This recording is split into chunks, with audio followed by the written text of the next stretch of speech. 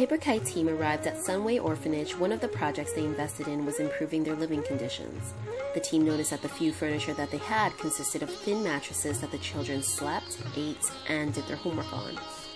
After the assessment, the Paper Kite team hired local carpenters to build 10 chairs, 2 tables, and 2 benches for Sunway.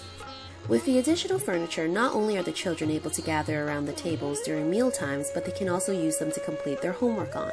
The benches could also be used as additional sleeping space. This project fits within our programs of supporting education and health and welfare.